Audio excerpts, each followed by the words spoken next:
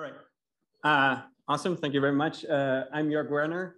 In my lab, part of the research we do is looking at figuring out fabrication methods that are scalable and tunable to make electrode and battery architectures.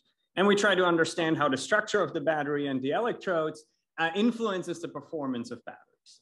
So we've already seen a few cross sections of batteries in the last couple of talks, so that's fantastic. It can jump right into the primary kind of length scales that we're dealing with here. So this is the 5 main layers that matter in the batteries that you have. They're typically flanked by 2 metal foils, which are just there to give you your electronic conductivity, meaning pulling electricity in and out of your battery. And those are typically coated or simply painted on with your active material. So this black and gray here is your anode and cathode material. Those are the materials typically as powders, that's why they're represented like that here, that store your lithium ions. And during charge and discharge of your battery, these lithium ions go back and forth between these materials. And those 2 materials, the anode and the cathode, are separated by what is fittingly called a separator. It's typically just a plastic membrane that is electronically insulating to make sure these 2 things don't touch each other and you don't have any short circuit. Now, your anode, your cathode, as you see here, as well as your separator in a typical lithium ion battery are porous. So they're soaked in a liquid, this porosity, and that liquid contains lithium salt, which allows your lithium ions during charge and discharge to toggle back and forth. Now, there's 2 key metrics I would argue that matter in a battery, especially when we think about things like electronics or electric vehicles. One of them is the energy. How much energy can you put into a battery? And all that is determined by how much material that actually stores the energy is part of your battery, right? What's the fraction of your charge storing anode and cathode material? So if you want to make a battery with a lot of energy in it, you want to make these 2 layers here very, very thick and very, very dense. That way you increase the fraction of your energy storing materials and you store more energy per volume or weight. The other important metric, especially for EVs, is how fast can we charge it? And that's dominated by how fast our lithium ions can move back and forth between our electrodes.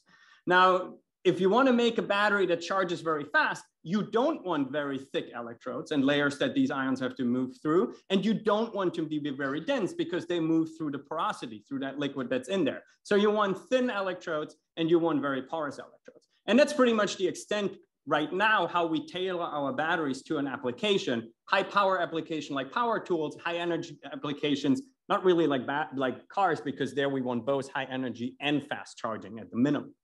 So one of the things we do in my lab is we figure out how we can go from this very disordered and disorganized and not very well-designed architecture of these electrodes to something that really favors mass transport. How can we tune our porosity so that it goes straight from one side to the other, so we decrease the tortuosity and give the fastest speed for those lithium ions in any kind of thickness that we can do.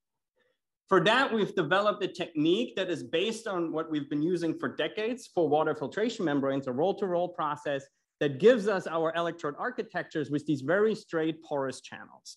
These are of the thickness and areas that we typically find in batteries. And not just can we do that, we're not necessarily interested in spinning out a company to make a specific way of battery electrodes, but we can tune those structural parameters. We can tune how many pores we have per surface area.